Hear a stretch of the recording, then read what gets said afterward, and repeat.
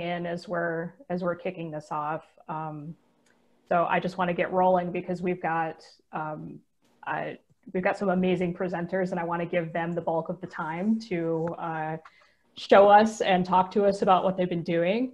So first I wanted to introduce myself. My name is Amanda Simons, and I'm the Studio Operations Manager at Penland School of Craft. I'm in charge of the 9 employees that run the 16 studios here. So I have the bird's eye view of all media, from like tiny, minute jewelry making to large scale sculpture. We're trying to think of all those things in terms of COVID right now. So thank you all for joining us. I also want to just preemptively thank our generous presenters for sharing all of their knowledge with us today. I want to give you a brief history about how this group got started, because we've actually been meeting since March-ish. So in March, we all got tossed into this thing, schools closing, sending students home, and studio managers, we were all in that same boat of being like, what are we to do? Like, what does my space look like now? What does my job look like? Who's the epidemiologist in charge of making all these procedures? And it turns out we are. So this group started out of necessity for sharing, so that we weren't all trying to create the same procedures in different bubbles around the country. So this group really has been an opportunity for us all to come together and pool resources and talk about what's challenging and see if each other has solutions or not. So I have a big network of folks that have been involved since March. And if you want to be on that mailing list for future things, I'm going to drop my email address down in the chat in a little bit here. And all you got to do is send me an email and say that you want to be on the mailing list, and I'll include you going forward. So I also want to introduce my co-facilitator, who's representing the West Coast, Nicole. And I also want to thank her because in a lot of ways, she was the inspiration for this. I attended a support group that she had put together, and she had advertised on Instagram. And so this really was the spark that launched this incredible network of people that are coming together. So Nicole, would you introduce yourself, please? So yeah, first of all, just shout out to Chanda, my co-host for that first studio manager support group, who's one of our panelists today. My name is Nicole Gugliotti. I'm the studio technician at South Puget Sound Community College. And today we're going to be sharing with you, my pronouns are she and her. We're going to be sharing with you folks from across the country working in small organizations, higher ed, community schools, craft schools, including residential programs today. So really exciting stuff. We're also going to have some time at the end for folks to share, because we know a lot of people have gone back to in-person stuff. So first of all, we are recording this. You don't have to turn on your video if you're not comfortable being on the recording, no problem. You can still unmute and talk if need be. We are just sharing our experiences. No one here works for the CDC, so, and honestly, guidelines are going to vary based on what we're looking to as far as like the CDC, where we are, state, county, and even institution.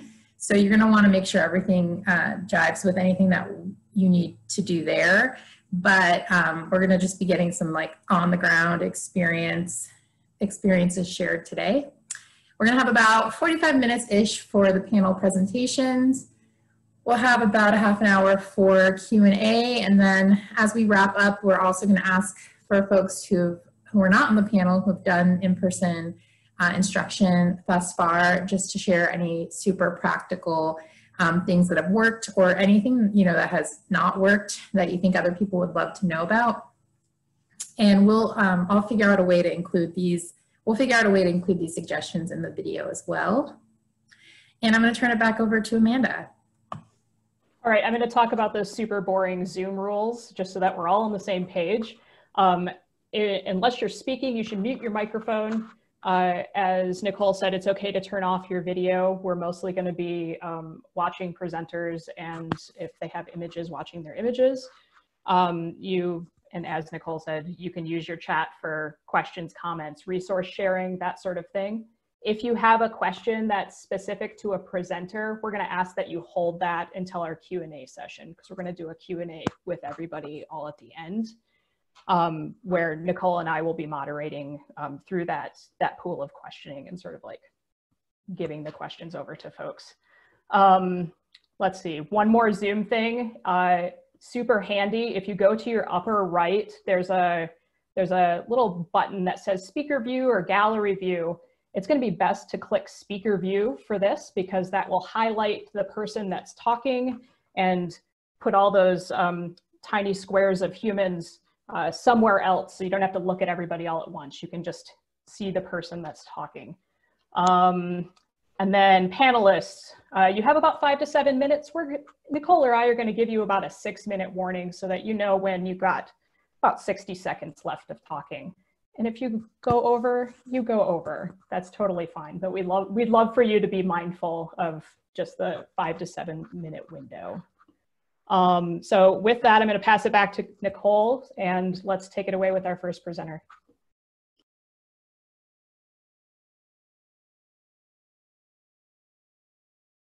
Sorry. Our first presenter today is Lisa Conway. She is faculty at Clark College in Vancouver, just south of me, so a local, a neighbor for me. So yeah, I'm going to turn it over to you, Lisa. Hi, thanks. Thanks for doing this, you guys. And I love seeing all the little heads. I just love seeing people. So this is a great group. I'm a little I don't know, excited, flustered, because I just got back like a half an hour ago from meeting with my first students in person for over 7 months. So I just had that experience this morning. And it went well. Well, let me go back a little bit. I've been chairperson of the department at Clark College for 12 years.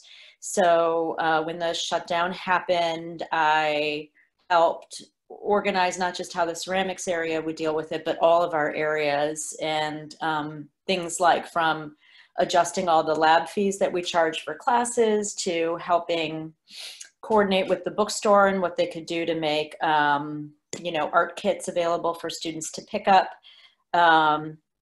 You know, trying to figure out if all of our classes could even be taught online. And just so many other things. But mostly I've been dealing with ceramics, my area, and taught fully online in the spring, although we were able to have students drop off work curbside for a contact-free way of doing kiln firing. So that enabled our spring ceramics classes to go, which was wonderful. Students worked at home with clay that they picked up curbside. They glazed their pieces at home with a little to-go glaze kit that they also picked up curbside.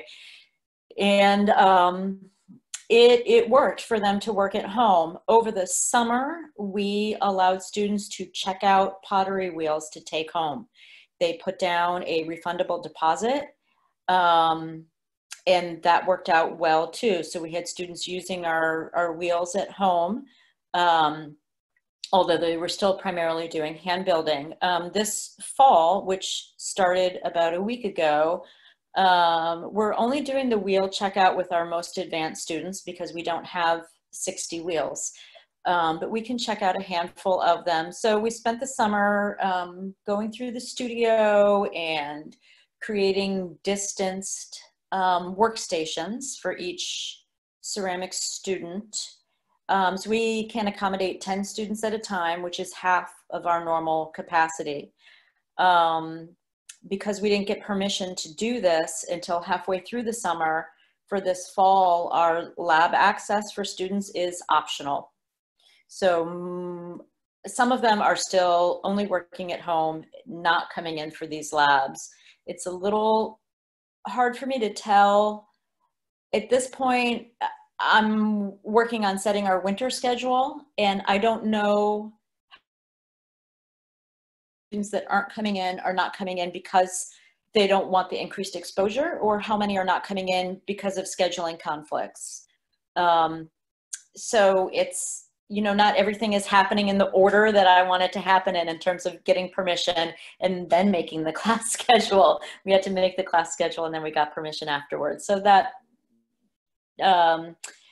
made things interesting. We have 10 spots, everything is distance.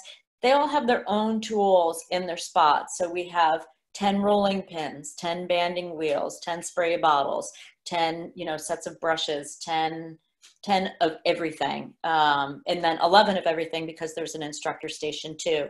I'm really fortunate to work for an institution, a state institution. We're a public community college. So, you know, we do have an emergency management team at Clark College, and they are setting the rules. And I am so grateful for that I don't have to decide, you know, if we have to wear a face shield in addition to a mask, and are bandanas okay or not okay? Somebody else. And I'm really grateful because just last week we had a positive case result of a student on our campus. It was in a different area, a different department. And because all of the protocols are in place, because students have to take a screening questionnaire every day before they come in, there's a required temperature check. Everyone has to wear masks 100% of the time, mandatory distance. Like, I feel okay in the fact that there was a case in another part of campus, but we're still meeting, I'm still meeting students in the art building. So I'm just grateful for that. And it's like one day at a time, you know, it kind of feels like the Wild West out here. But I don't want to go over my time too much. So if anyone has questions pertaining to things I brought up, feel free to put them in the chat and I can respond that way. And I'm really looking forward to hearing what all the rest of y'all say. How's that? That was great, Lisa. Thank you so much. Our next presenter is Hiroko Yamada, who's a faculty member at Madison College in Madison, Wisconsin, who teaches fine metals. Hiroko, I'm going to start your slide presentation, and I just need you to tell me when you want me to advance the slides, all right? Okay. Yep. You can go ahead. My name is Hiroko Yamada, and I live in Madison, Wisconsin, instructing not only the Madison, Wisconsin, but it's also throughout the workshop in the United States and then back and forth in Japan. This is the beginning of the slides is that they're set up the classroom in Japan. The reason, though, you can go next. The reason that I was in Japan teaching in June. Japanese academic year started in April. So then they were shut down on February, March. Graduation is not there for them, but they have quickly started to set up a studio so that we can start classes in April. So we have a lot of meetings, a lot of dealing with what we can do, what we can't. We didn't really decide on Japanese craft school and the schools and university didn't really decide that they're going to close the campus. So they're pursued keep it open just because the number of the students, and then who affected in the coronavirus is much less than is any other country that they thought they can control that. Those are the very good example for me to start it in the semester in September. So I was talking to them very closely what they can do and what they can't. So you can go next. So then my field is a metalsmith and jewelry. And then we, Japanese classroom, they keep it in a social distance. So they, less students in the classroom, limited number of people. And then most importantly, Of course, they have to wear the mask, and in the picture is not wearing the mask. But most importantly, the air have to be flow in the classroom. So the study shows that if 10,000 square feet on the classroom, you have a 2-door window open airflow, then it's about 3 to 4 minutes to air circulate it. If you have only 1 door open and then you have the fan taking exhaust out to the air, and about the 7 minutes to get the air flow. So that was the studies. And then this is the summertime. So they have to collect the window open, both window open at the air conditions at the same time. You can go next. So then, of course, the kindergartens, they all have to have a shear when they're eating, and then the kids are with a mask most of the time. We can go next.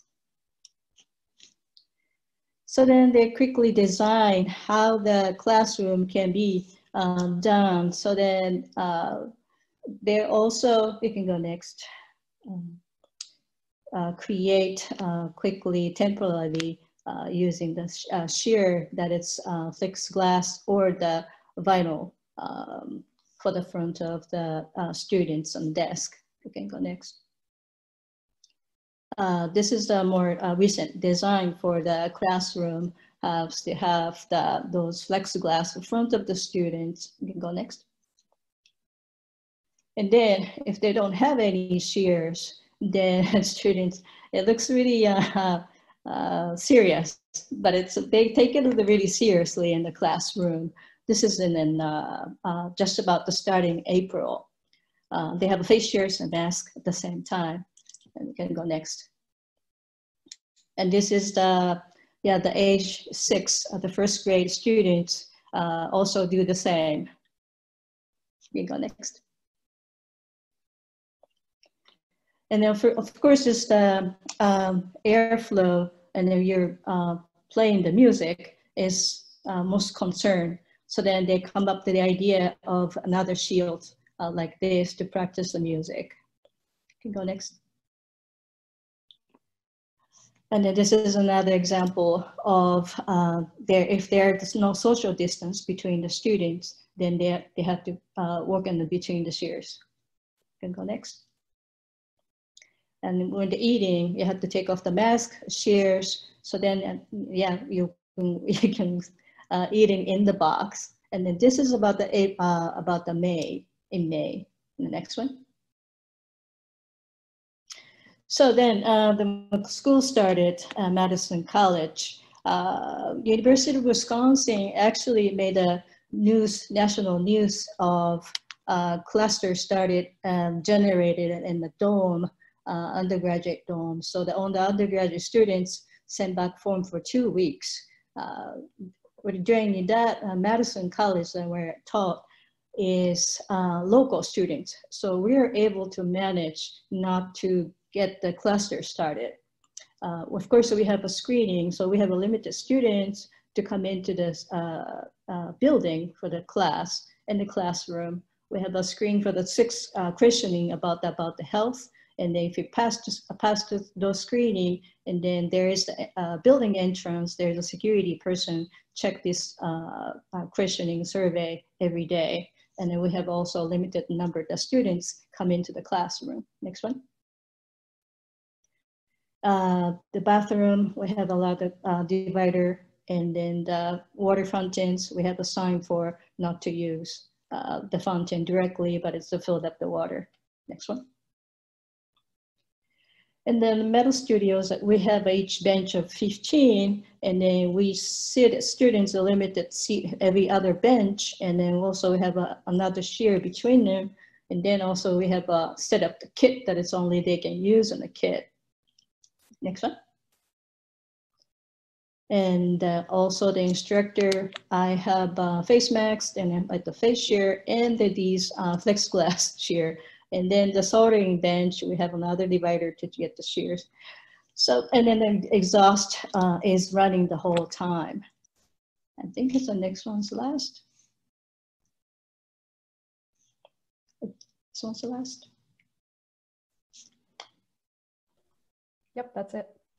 Yep, that's it. So most importantly, that we're really thinking to not to get infected is social distance and then wear the mask. But what we know now is that it's infected to the coronavirus is the people who are not to have the symptoms, but before get the symptoms 3, 4 days before. So it's very hard to tell, even though you have a checklist of the health conditions. So both of us, teacher and then students, are keeping and wear the mask. I tend to wear the face shield all the time. And then because of that, it's very difficult to instruct it. So I have microphones, and then even the demos that people doesn't come to the demo table, but we have a screen that you can project what the hands, the demonstrations on your hands. Something like that. Very cool. Thank you, Hiroko. Welcome.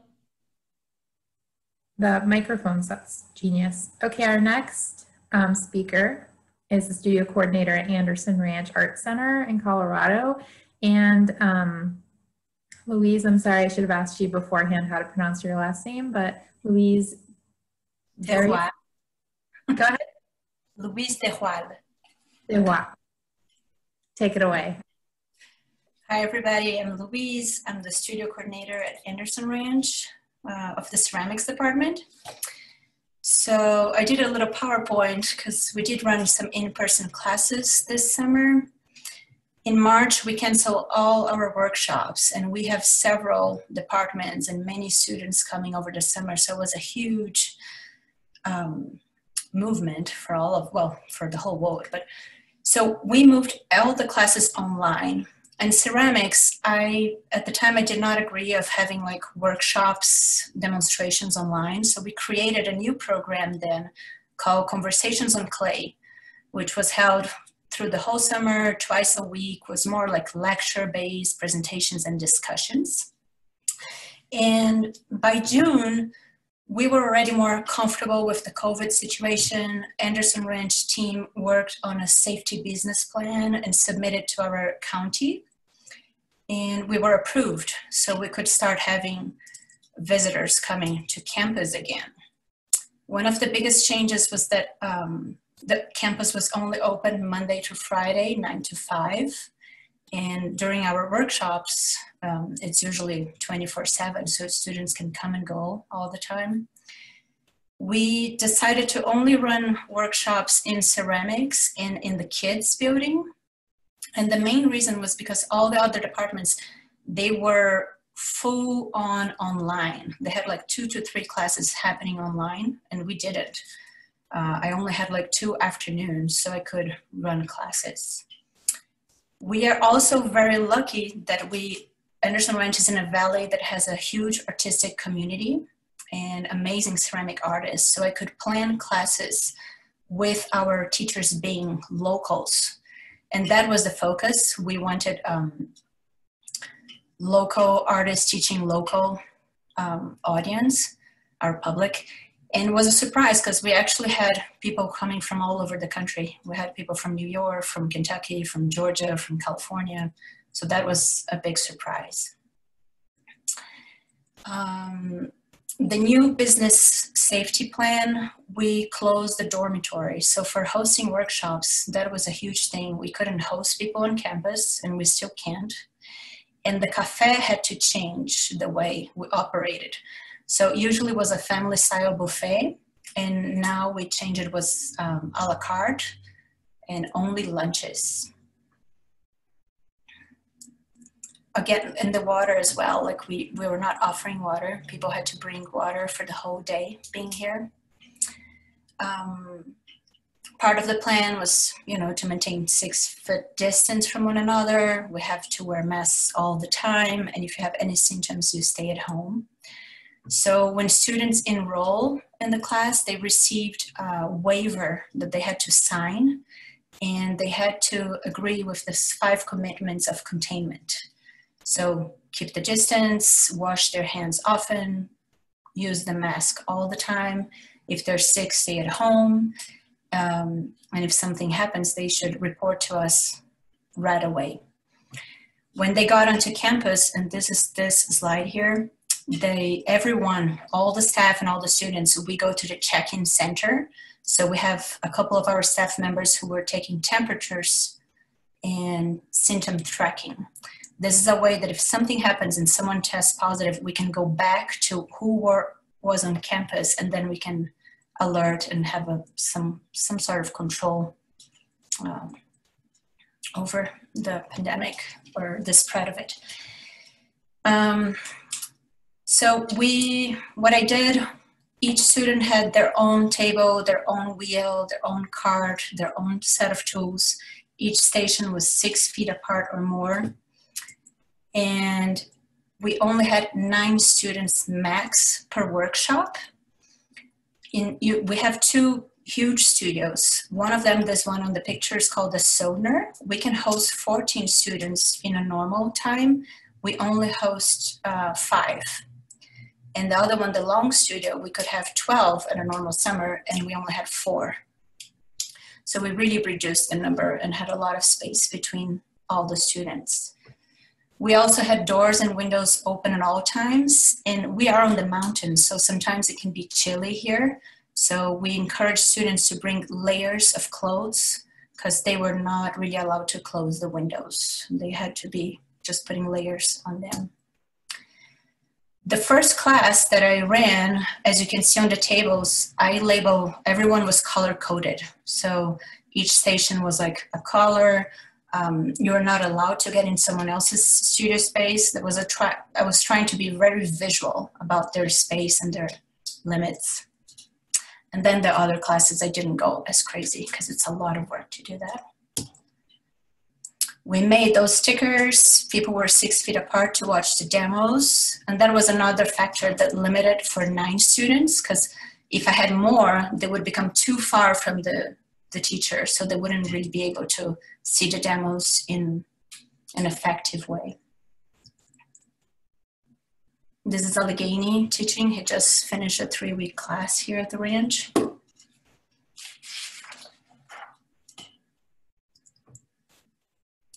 We did so in between classes, we washed the studios, and that's a normal practice. We just did more in depth, I would say. So every day, at the end of the day, we had our cleaning staff. We have 2 ladies that would come and deep clean the bathroom every day. At the end of the class, me and another couple of staffs would wash the studios. And then every weekend, we hired a professional cleaning crew that would come and deep sanitize the studios and the bathrooms too. Each student also had, they also had a little spray bottle with water and Clorox. So they were encouraged to clean their areas at the end of every day. And every morning before the class started, I would come in and clean doorknobs, the sinks, the light switches, like the common area that were touched. So I would clean with the wipes, Clorox wipes, and at the end of the day, I would do the same. So twice a day that it was clean. And we had a lot of cleaning materials available so students could help keep things clean as well. One of the practical things that changed for me for running workshops was the kiln firings. We usually have students involved in loading the kiln and firing the kilns. And this time they were not welcome to be there loading the kilns. It was only me and 2 assistants. I actually had 1 assistant per class, but like the spraying soda, I needed more people. So I asked another assistant to come in to spray the soda. They did participate in the wood firing. We had a wood firing, so we had gloves that have not been used for months, so they were kind of quarantined. But once they came to another box, and they're not going to be used for a few weeks until someone else can use it. It was very rewarding, to run the classes and have people, seeing people making and learning again and sharing experience, and we're all on this together. So I think there was a lot of respect for COVID and following protocols. So it was a great experience. We can do it safely. Louise, thank you so much. That was really great to see all those images. Let's see, our next presenter is Mary Jo Murphy, who's the Executive Director of Snow Farm, which is located in Williamsburg, Massachusetts. So Mary Jo, I'm gonna pass it over to you now. Okay, can you hear me? Great. So it's interesting because we're all coming from a lot of different types of organizations, and just to paint the picture of what our craft school is about, we're in a rural area. We're usually about a $1.3 million budget. We have a very small staff. We have just about 9 full-time staff, but we usually contract over 150 different artists from the region and throughout the United States. And so we have been closed since mid-March, and we reopened August 6th for in-person classes. We did not do any online classes during that time. And so Massachusetts has been really very, I would say, conservative as they have unfolded the guidelines and opened up organizations. And so we had to look at both accommodation guidelines, restaurant guidelines, and then also sort of education for the schools. And so I would say, so we've operated again, and we have classes through the end of October, and we've been operating safely. So we have all those things that everybody else has been talking about, the plexiglass, everybody wears a mask, we've separated, have, you know, toolkits, have airflow, we have all those things going on. And we also, so what our state required of us is to have this is called a COVID containment plan. And though we didn't need to submit it to anyone, we just needed to have it on hand, but it allowed me to create a really fully comprehensive binder about everything that we needed to communicate externally as well as internally. So if you go to our website, snowfarm.org, you'll see what our students would see about how we've prepared for the reopening and have classes, but then we also did a lot of internal documents. And I realize many of you are students. I should say I'm the executive director, so I've taken the lead in leading all sort of parts of our programming and our reopening. And so we had to have internal documents about training staff. And I would say that once we prepared all the information about what we were going to do, we let it, we talked about how then it was the students and the instructors' turn to take that information and determine if they wanted to come here. So I will say that we had existing classes that were already scheduled for August, September, October, which we continued. We added some classes that had been canceled into our programming where we could. And then we did reach out to our instructors to see who was comfortable. And we had instructors, artists coming from not just Massachusetts, but from around the country. So on a programming standpoint, operating has been challenging because our state has changed. There's changed guidelines as to who can come into the state without quarantining and who can come into the state without a quarantine period. So we've had to navigate that. Sometimes they've been able to take a test, and we've actually not known until probably 2 days before running a class whether that class could run based on the test. We were confident that the instructor had been, sort of self-quarantining and there would be negative results, but we still didn't know. So the time frame has been crunched. So we've kept a very flexible refund policy. So people, if they have any symptoms they feel might be related to COVID or COVID symptoms, they can cancel that day even that morning, and we will refund or move their funds. So that's been really important to make sure people don't feel like they are obligated if they're feeling a little bit, you know, under the weather or something that they can't drop. So shifting the numbers and the information has been really a challenge for our staff as well to manage that constant flow of information that's going on. So I would say that probably of the classes we already had scheduled and we reached back out to our instructors, I would say about 50% of them, they declined to come and teach at Snow Farm, whether they were from far away and we just, you know, didn't see that they would be able to come because of the quarantining, or they were uncomfortable being back in this setting. And so we had to work with them, and we left it entirely up to them whether they were comfortable with how we had prepared, if they were willing to teach. And so also our students, sort of with enrollment, we found that those classes that people had held on since they registered, say back in December for the classes, that's the students who held on through all this time really, you know, have showed up. But we also made phone calls to them to just say, because of our cancellation policy, we really want you to, you know, it helps us if you make that decision earlier rather than later of whether you're comfortable coming. So that's a little bit about just sort of the managing of our program, which might not apply to, you know, to all of you.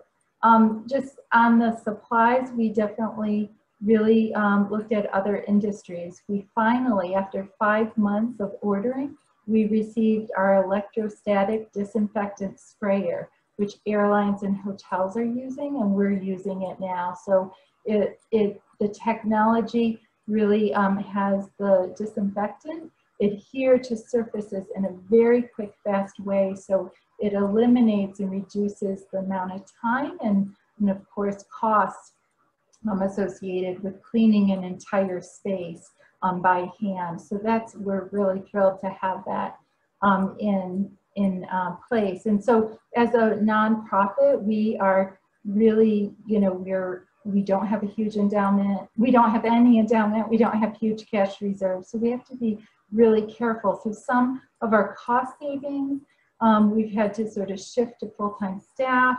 We do a deep clean every day of our restrooms. We've also added 3 high-touch cleanings every day. And so our strategy here overall is really try to have 2 layers of protection in at most times. So the first layer is our mask, and the second layer is either, say, being outdoors, or the second one is 6 feet apart, or behind a plexi shield. So we try to keep that 2-layer sort of strategy going. And our second strategy is just keep I sort of call them pods, small. So if we have under 10 people, including the instructor, in any studio, and we have run our metalsmithing, our ceramics, our textile, our painting and drawing, woodworking, and kiln glass, stained glass, mosaics. We've run all those studios. The only studio we closed down was glass blowing. And so if you're in that studio with the instructor, you eat together at the same table together, and you use the same bathroom. And you also, if you're staying on campus, we did open our accommodations, you also you're in the same dorm. And so that's where we're trying to keep those pods really small. So if there is a case, you know, we have very few people to contact. And we're also doing the same approach with staff. Staff are, most all staff have come back in person to our offices, but we still encourage working at home, and we assign only, you know, a certain amount of staff to each session. So if I have a 5-day session, there's only, say, 2 staff people who are connected to that session. So, and again, sort of thinking in the worst case scenario, how many people will I have to say, were exposed because there was no mask wearing, you know, when eating or something like that, really keeping those numbers as low as possible. We continue to have work study here, so we have them here. We are seeing a lot of repeat students, so students who are comfortable, they've been coming back 2, 3, even 4 times to take our classes.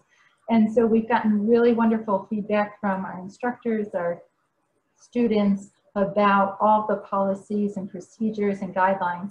And so overall, what we are trying to do is, of course, keep everybody safe and have these guidelines in place and the distancing in place.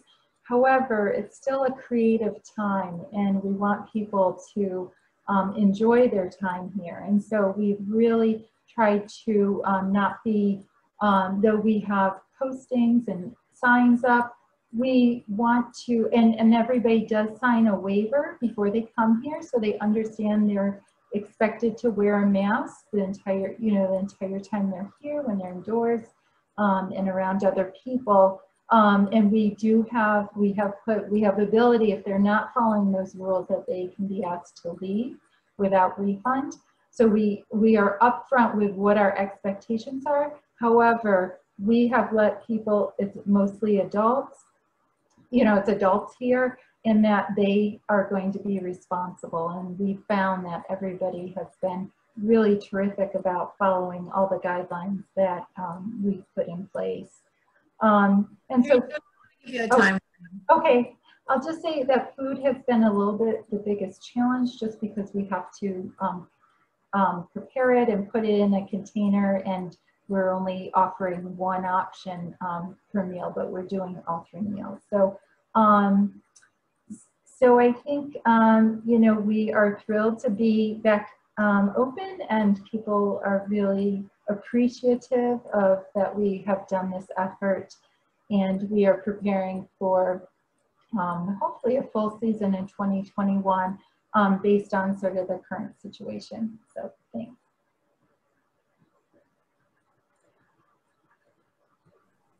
Thank you so much, Mary Jo. I'm going to introduce our next panelist, and they are Chanda Zia, the Facilities and Programming person at Pottery Northwest in Seattle, Washington. So Chanda, I'm going to turn it over to you. Great. Thank you, Nicole.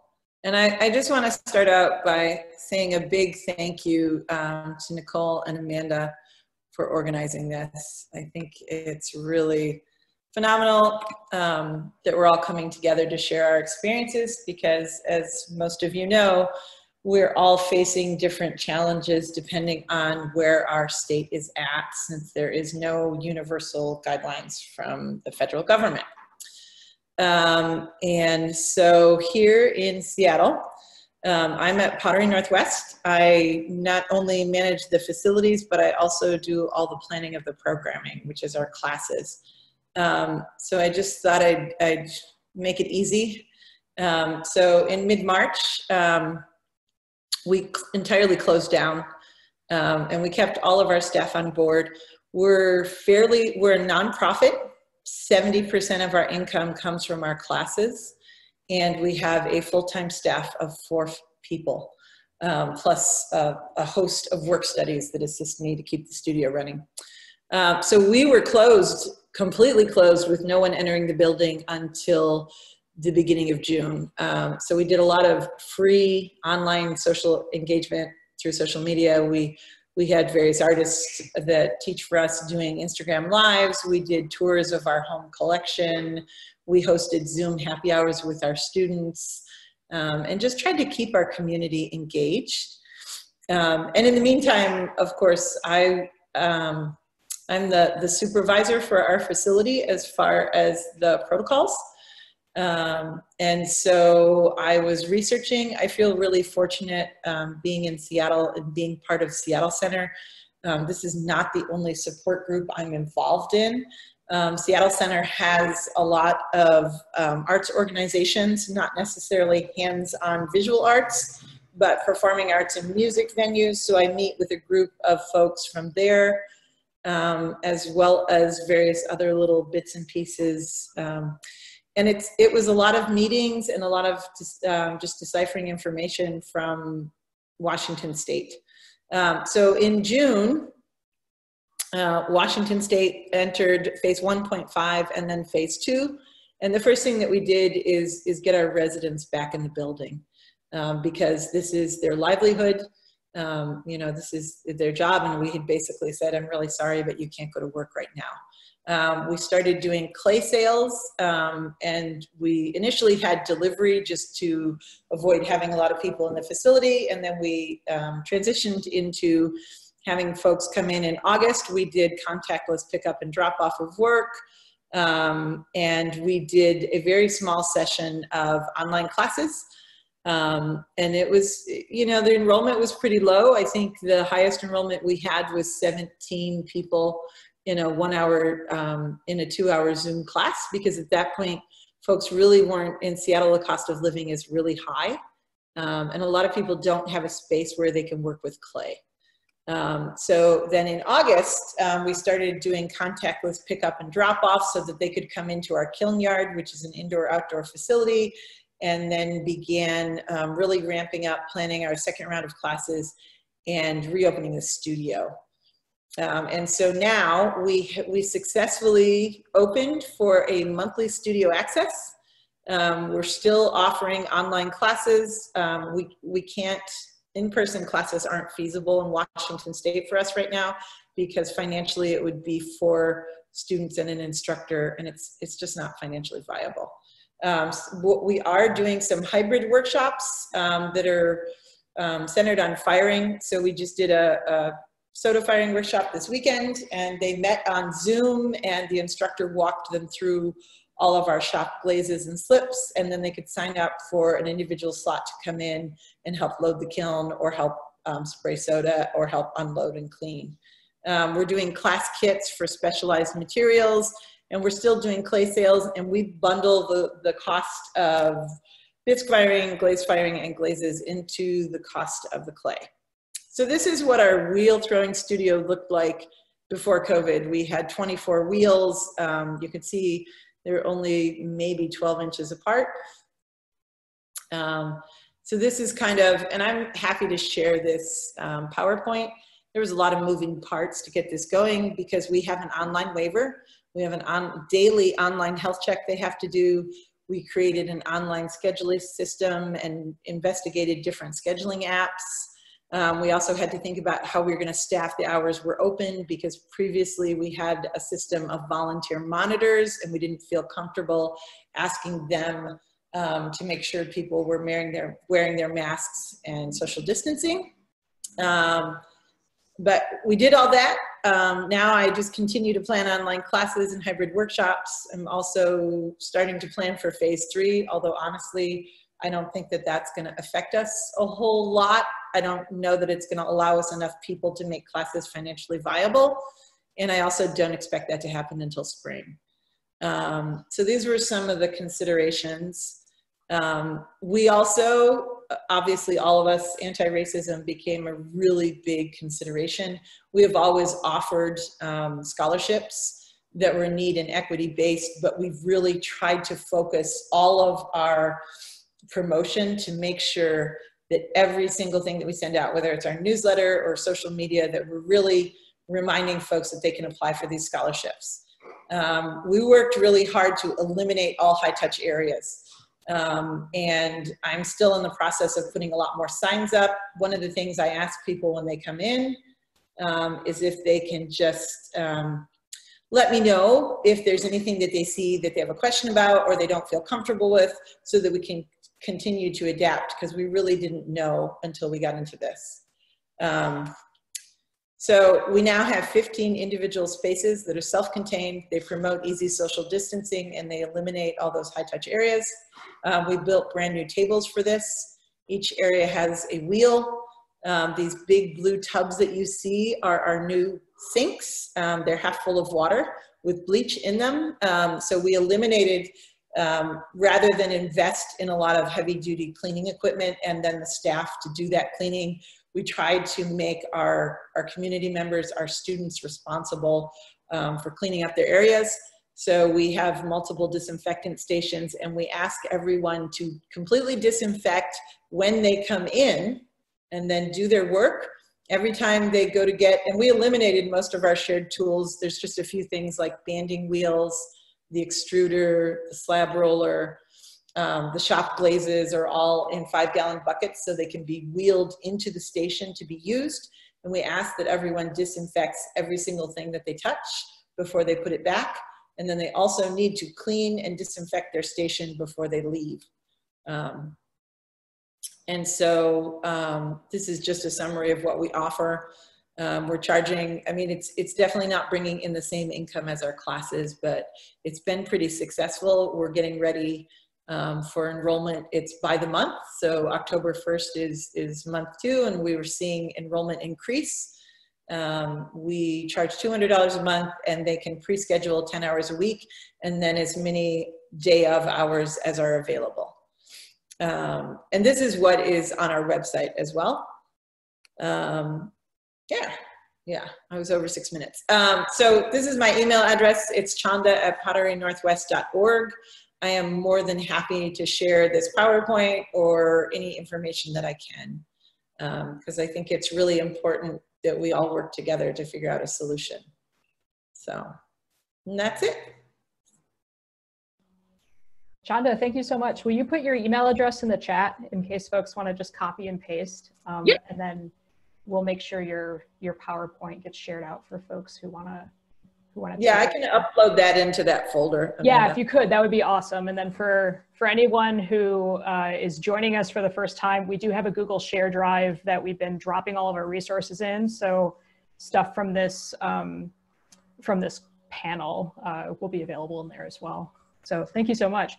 Our next presenter is Kelly Sullivan. Kelly's the director of the Community Arts and Crafts Center in Knoxville, Tennessee. So Kelly, take it away. Thank you, Amanda. It sounds a lot like our studios are very similar to what Chanda just talked about. We actually have a pottery studio, a dance studio, and a clay studio. A general studio where we do drawing and painting. And we also shut down on March 17th. We actually had a class scheduled that morning, so I had to race into work and call everybody and tell them that they could not come to class. We actually postponed that class until June, and they were able to finish, which was good. Damp boxes were really good in the clay studio from March until June. It kept everything nice and wet. The thing that we've had to do is definitely reduce the amount of people we have in our studios to probably half or less than half, because our studio space is really small, and unfortunately we don't have windows. We're in the middle of a block building, so we've definitely kept our adults to no more than 6 people in a room, plus the instructor, and our kids we can go up to 10, especially if they come in sibling pairs, because we do put them in sibling, we call them pods too. They're family pods, and they kind of hang out with each other. We have reduced the amount of extra people that we've had in our space, so no guests are allowed to come in and see what everybody's doing, which is unfortunate, but when we get back to normal, that'll be okay. Any assistants that we had that aren't staff are no longer allowed to assist in classes. And everybody from our littlest tiny creatures, the 3-year-olds that come into our adults, do have to wear masks the entire time that they're in the building. And we actually didn't have a mandatory mask requirement until July, but I have been requiring it in our art studio since May 24th when we opened. As far as our classes are going, we haven't seen a lot of non-clay classes in the past couple of months, and I think that's because people do feel like they can do drawing and painting at home potentially, and even do those things in Zoom classes a lot more easily than especially wheel throwing. So our wheel throwing classes have been doing really well, and our hand building classes are doing really well. We also, in conjunction with our in-person classes, have been offering online hand building classes. We tried the Zoom thing. It was very confusing for a lot of our students. So what we do is we record the instructional demo, and they pick up the materials, go home and do the project, drop it back off so we can fire it. In the beginning, before we were allowed to reopen, we did have curbside drop off and pick up for those things. But now we have a table that's set up in an area that people can come in as long as they have a mask on and drop off anything that they've done. We have not sent glazes home. We give them options of the 42 glazes that we have in our studio. They pick that option and the staff member will actually glaze it for them. We do send under glazes home, but not, we hadn't figured out the glaze thing. So we just glaze it for them. We're now doing in-person classes and also including the online classes, and both are being well received by our community. In the very beginning, we were doing a lot of free take-home projects for families and children, and we were getting all kinds of, thank you for keeping us from going crazy.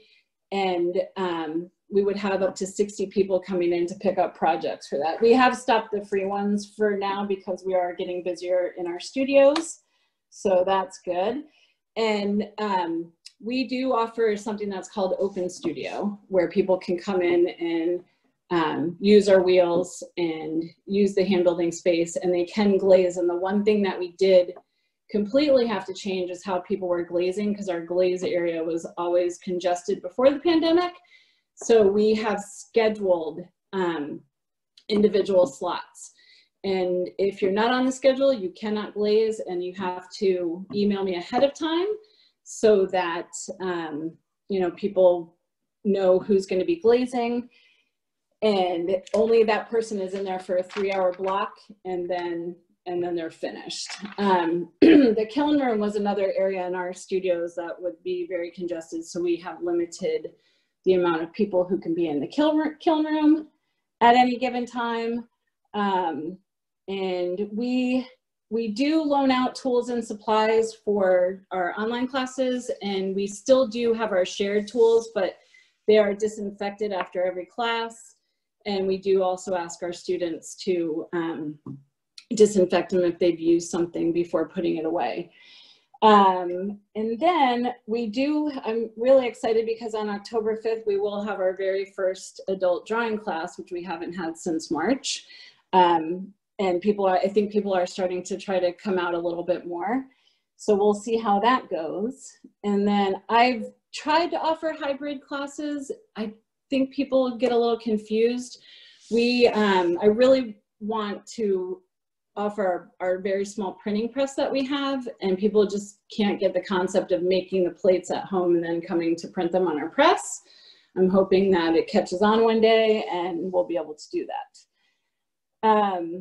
And the biggest thing is we're just basically limiting the amount of people we have in the class, making sure that we are cleaning all of the time as well, and everybody has to wear a mask.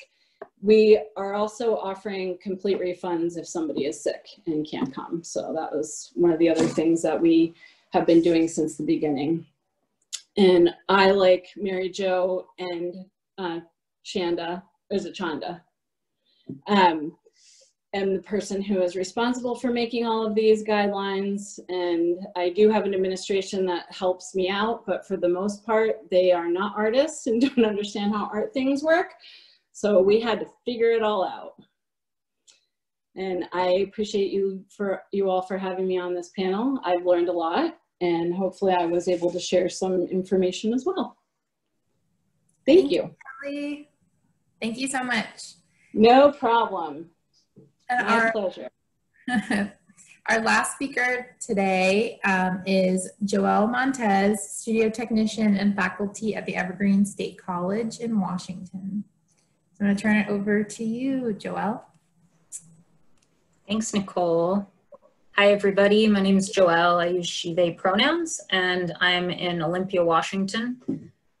I work at a state college, and we're on the quarter system, so we teach 10-week-long programs.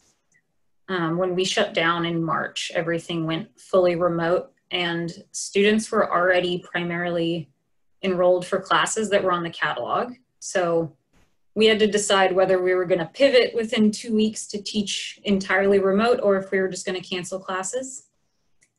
So to start off, I'll tell you all what I did in the spring. I was scheduled to teach a figure sculpture class that was supposed to be life-size bust making. And instead, what I decided to do was order a bunch of oil-based clay and send home kits to students to make like 12-inch tall full figure sculpture. So to just give you a little visual reference, this is kind of the scale we were working at. Definitely not ceramics, but it seemed like the best thing I could do at the moment.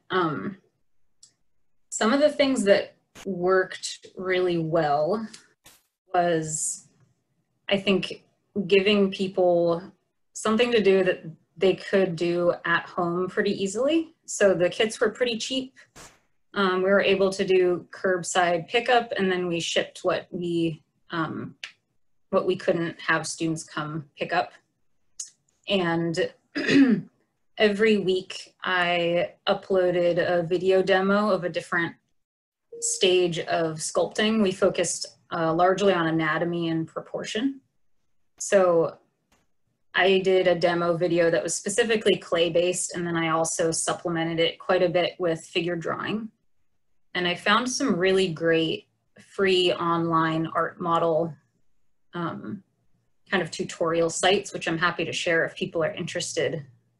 And students every week had to do exercises and upload them to Google Drive, which is how I graded their progress. And that was something that was really tricky, actually. I think that one of the biggest things that was a challenge for me was not having the right software and the right hardware to make decent videos and to also edit them. So it was a very big learning curve in those regards. It was also tricky to actually keep students engaged. I think that was kind of a big struggle for everyone just coming into shutdown. That's something that I'm definitely trying to work on this quarter, is set up class in a way that works better with the students' needs, and really get them to give me feedback in what works for them. So one of the things that I found also didn't work was trying to do too much asynchronous learning.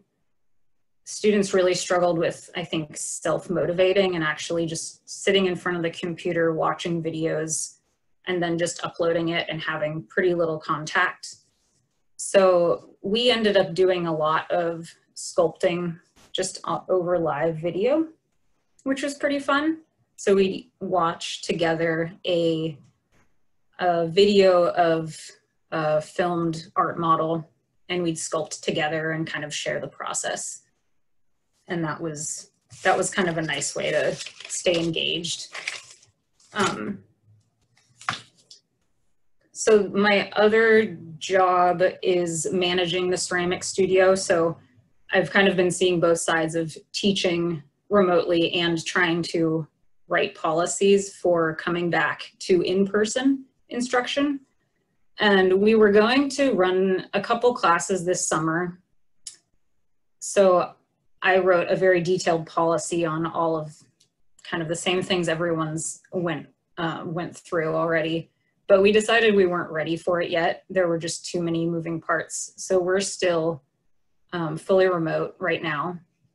I have set the studio up in stations similar to what other people showed, so that there is social distancing. Everyone will get their own toolkit when we are ready to have people back in the studio.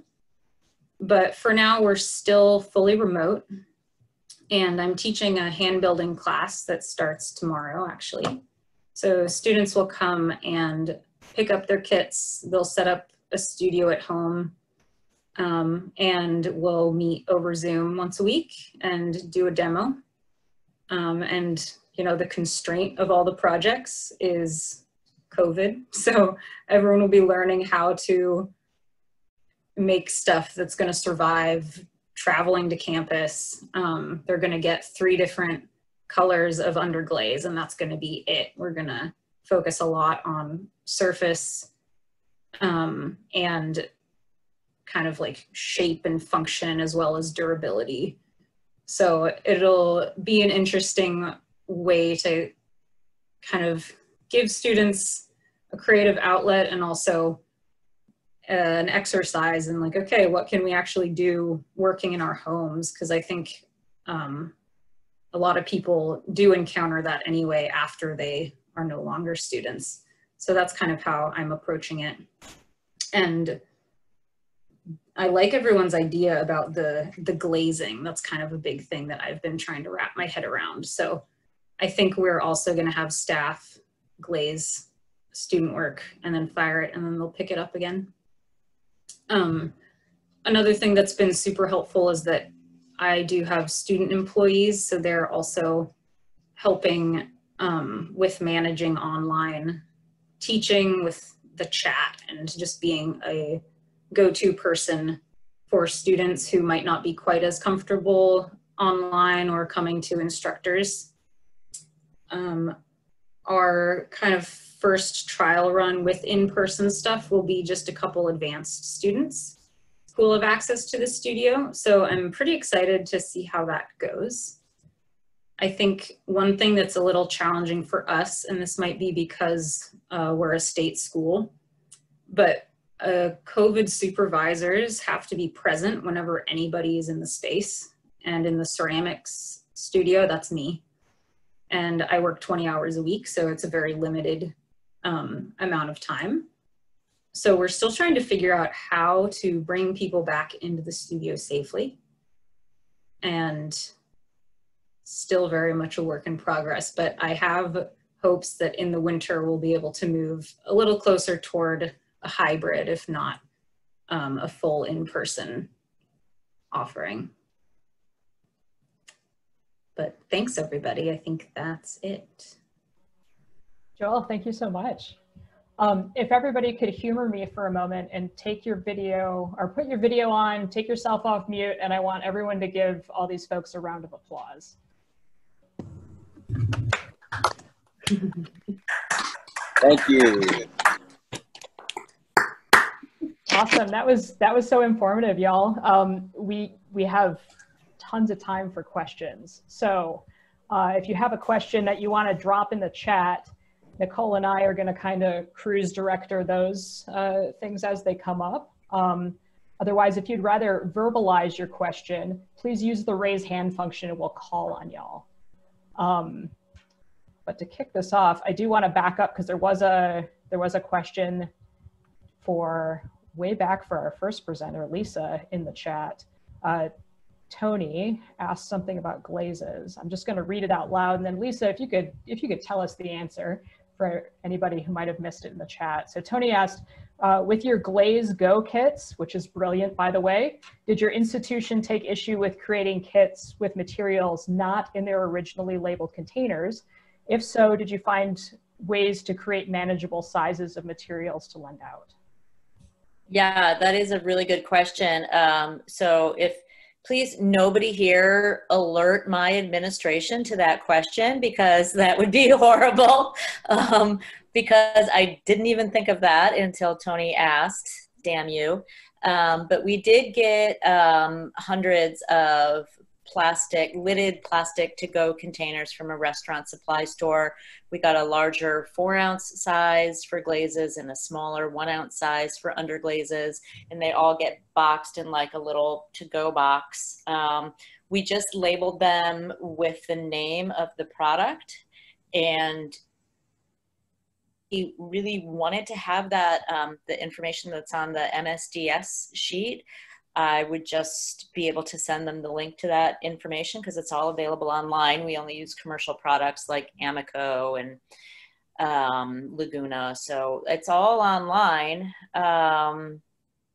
And that's what we're doing. There's relatively small containers. And we just wanted the student, you know, we wanted not to have waste. And so we went with a relatively small 4-ounce size. Again, we're on 10-week quarters. And then if a student ran out of a particular color, they could just ask for more and we would give them more. At the end of spring quarter, we probably got back, I don't know, a third of it that was completely unused. And so we could recycle some of that and wash out and reuse some of the containers again. I think that helped. Great, thank you.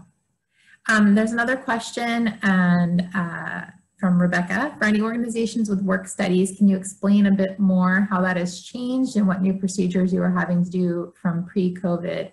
Joel, I know you mentioned a little bit about how work studies are operating. So I don't know if you want to jump back on that and if any of the rest of the panelists want to share. Sure. Our work study program might be slightly different in that, let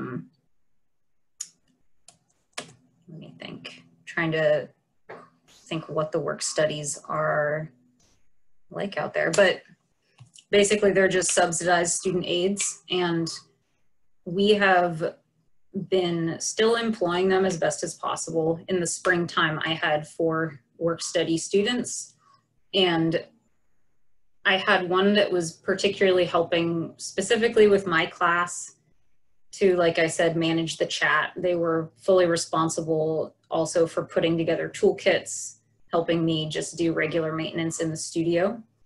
But it was still all remote stuff. Nobody had access to the studio, not even the work study folks. We did try to host like an open studio online that was just a place for people to gather and do projects together, which unfortunately didn't really work out. I don't think anyone was looking for more computer time, but yeah, that's mainly what I did, is have them just assist me online. Any of the other panelists want to share to that? I can talk about what we're doing now because I actually have 10 work studies at this point that work with me in the studio. And because of the way we redesigned the studio, everyone who enters our building has to follow the same procedures of doing an online health check, signing in and signing out so we have contact tracing if necessary, and wearing masks and social distancing. But the way that our 15 workstations are set up, the areas that the work study folks are in are separate from, they're in our clay and glaze mixing room, or they're working in the kiln room. And our monthly access folks, who are primarily students, aren't in those areas at all. That's not part of where they should be. So it doesn't affect our capacity because our work studies are considered staff. They do a work exchange and they work 8 hours a week in return for their own monthly studio access. And then they have to sign in and sign out for the studio access on the SCETA calendar, just like everyone else. And I also, it used to be that I would schedule them to work pre-pandemic, a lot of times in teams, especially to pair someone who is more experienced with a new work study so that they could train, have a self-training component. And now I find I'm here on evenings and weekends a lot as I'm training the new folks, not in the COVID procedures, but in the studio procedures. So, and they're scheduled one at a time. It's very rare that they overlap.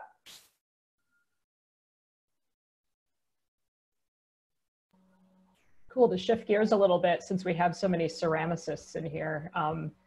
That popular question that keeps coming up, what are you doing with that recycled clay? I'm curious from everybody's point of view, what have you been doing? Yeah. We specifically put it in our rules, and we've been really adamant. We removed all of our reclaim buckets, and the reclaim that we have already we're processing because it's been sitting for 3 months. But until I see something definitive that says we are done worrying about surfaces, we are asking everyone to process their own reclaim. by saving it in a bisque-fired bowl and then wedging it back up again. And or if they really don't want to do that, then they have to be aware that they're throwing it away, because we're just not doing that.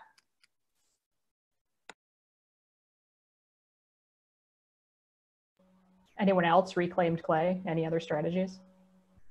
I would love if anyone that's participating here today wants to throw what their studio is doing in the comments, because I think it's a big question for all of us.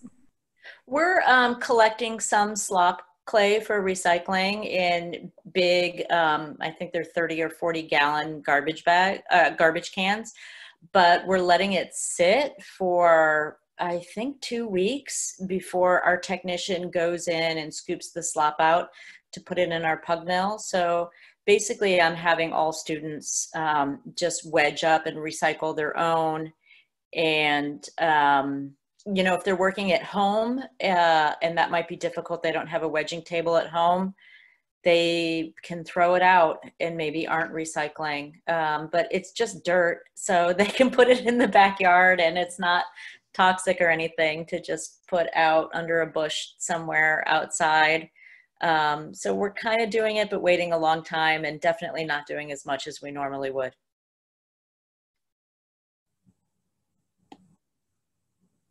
Okay, yeah, if anyone else is doing something, I'd love to see that in the comments. The next question, and I'm excited to hear if anyone knows anything about this. Has anyone tried glass blowing classes yet?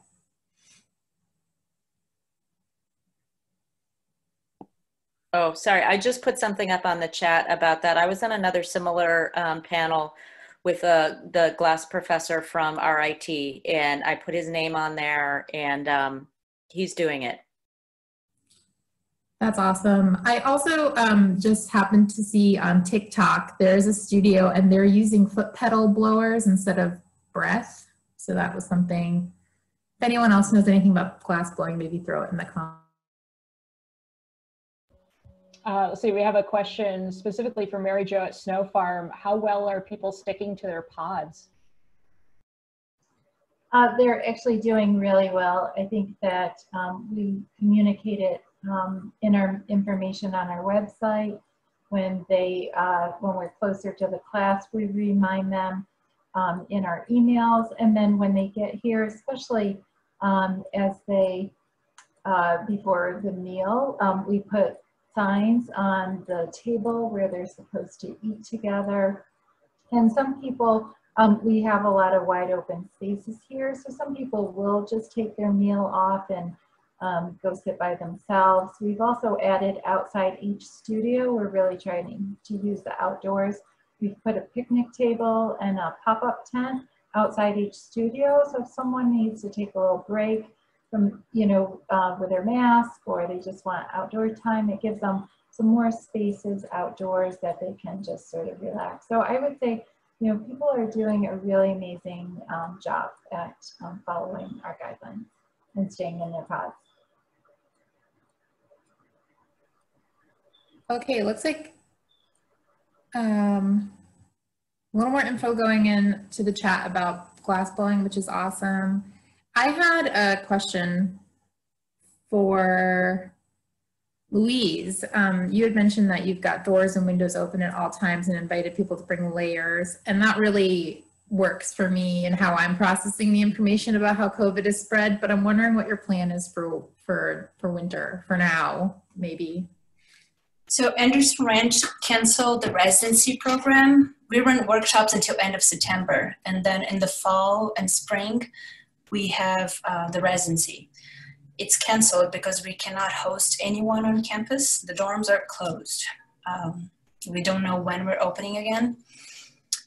So, but we are actually running, it's called Facilitated Studio Practice, and started today. So it's almost like a residency rental, but it's again focused on locals. So I have 3 people enrolled. They pay a premium to have half of the whole studio for themselves. I could only have max of 4, I have 3. And we talked about this today, so that even though it's a big space they're in, they can still, they have to wear masks at all the times. We have an air purifier whenever, like the day's beautiful right now, so I do have two doors open that have some cross air glowing, like some flow going through the studios. We will see. Like, yeah, it's a reduced number of people now. So it's very different. It's, yeah. I want to toss that question out to any of the other panelists. Winter, what are you doing when you have to shut the windows and doors? Mary Jo? Well, we actually did order outdoor propane heaters that restaurants use, and so we have those to try to extend the time people can eat outdoors, or we'll probably move them around. But we are telling our instructors that they can have the heat on and have airflow outside to have that exchange. So we know that there's additional expense incurred with that. And we also have some covered but open air spaces that we have moved sort of furniture into so they can lounge. But it's true. I mean, I think what we've said is, you know, this is a time that, you know, there's going to be like more time to think about your creative process and really focus on that. And also, you know, that outdoor space, we will try to use it as much as possible until the end of October, and then we'll be closed for the winter.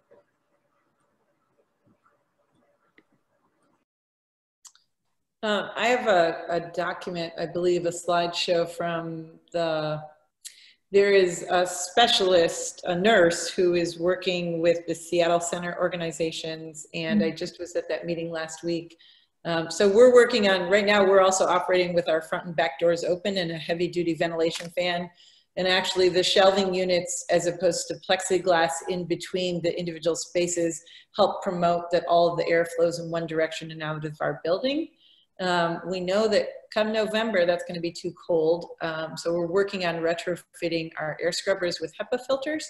But I also, in this seminar I went to last week, they were actually talking about, and this is coming from someone who's interpreting regulations of, and this was a solution for the smoke that was here in the Pacific Northwest, but that you can actually buy a HEPA filter for an air conditioning system, and you can just masking tape it or duct tape it or whatever kind of tape you want to use to a box fan. And you have to be careful about where you position it, but it's basically going to scrub some of the COVID, the aerosols out of the air. So it's a really low tech, low cost solution to try to deal with that.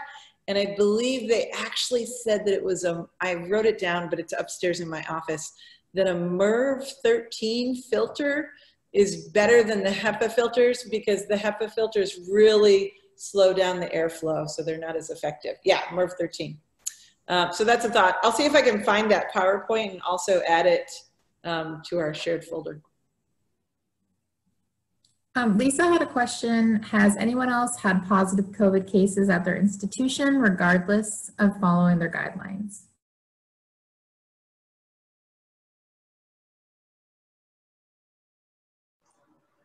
So I'll say that we had 2 staff members who were sick, but not with COVID symptoms, but they went to their physician, and automatically the physicians have the COVID test taken.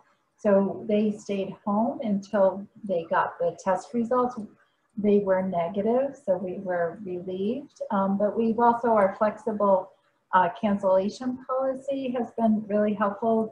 We have had students call and say, I feel like I have this symptom, and so we've canceled them, whether it's a day or the morning of, and some have actually gotten tested and then gotten negative results, and we're able to come. So we're, you know, fielding all that communications, but overall, we have not had to deal with a positive case.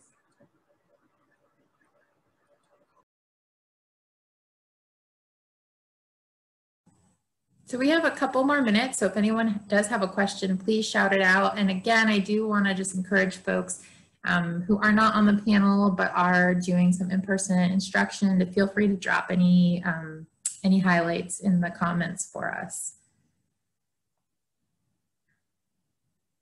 And I will, we'll figure out a way to get that into the video as well.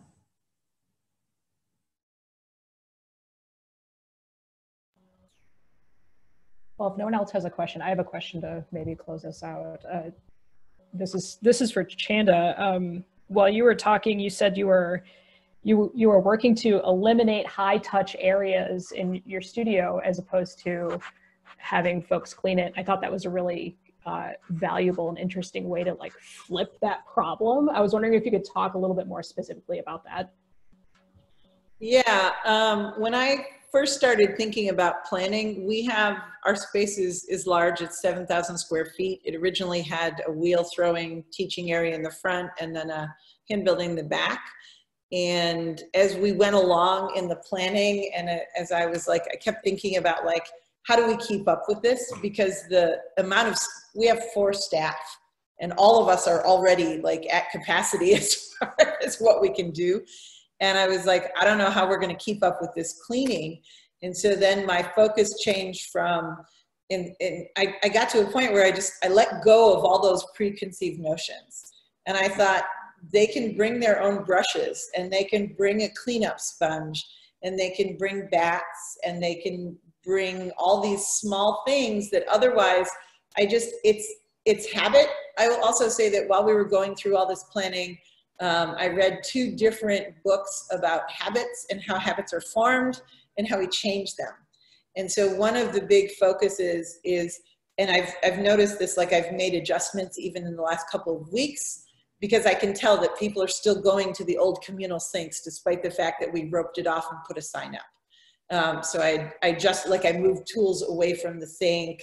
I adjusted the ropes to kind of get that sign like right in front of them, so they have to like really forcibly move it out of the way.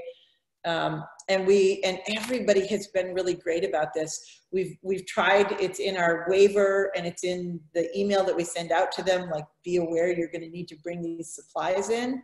But we really decided we're a community studio and we were asking our students, our community members, to take some of the responsibility for the cleaning and the disinfecting. And I will say it's working really well so far. Knock on my plastic table here.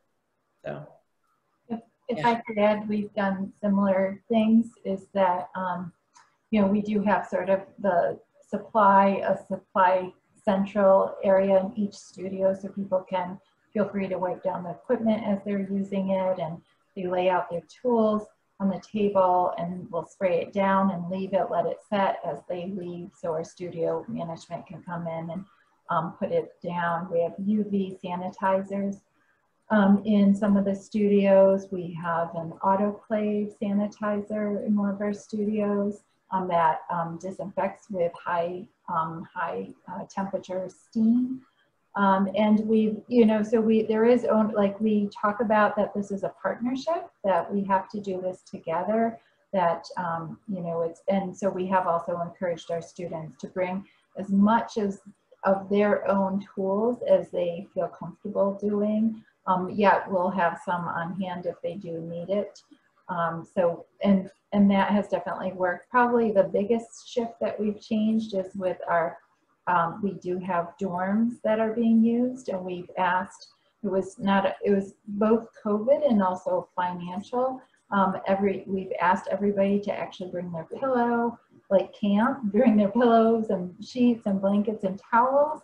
That's also a savings for us to not have to provide that, but we felt people would actually be more comfortable doing that. So we've definitely, and we've approached really everything to just say, it's a new day, like try to stop thinking in the way that we're used to thinking. And that was sort of providing and doing everything for our students. So changing that habit and thinking differently has been, sometimes a challenge. Thank you, Mary Jo. And I'm looking at the clock right now. I think that was just a beautiful note to end on, thinking differently about how to approach these problems. Again, I want to thank everyone who presented today. Let's give another round of applause to these folks. I found this so incredibly helpful, and I know I think we were up to almost 50 people at one point. I imagine the 50 people who attended also found this very helpful and refreshing. So thank you for being so generous in showing us glimpses of what this looks like, what this future looks like for all of us. So I dropped my email in the chat. If anybody wants to be added to the Google Drive, any like resources and things, also maybe a copy of this entire group chat, we'll put it in the Google Drive. And I don't know, maybe we'll do this again. Maybe we'll find some new panelists and offer this once again. Nicole, do you have some closing thoughts? Yeah, I definitely learned a lot. I do just want to thank all of the panelists, Amanda for co-hosting, and all of you who came out today. I'd love to see us maybe do this again if it would be useful to folks. And again. Awesome. Thank you all so much, everybody.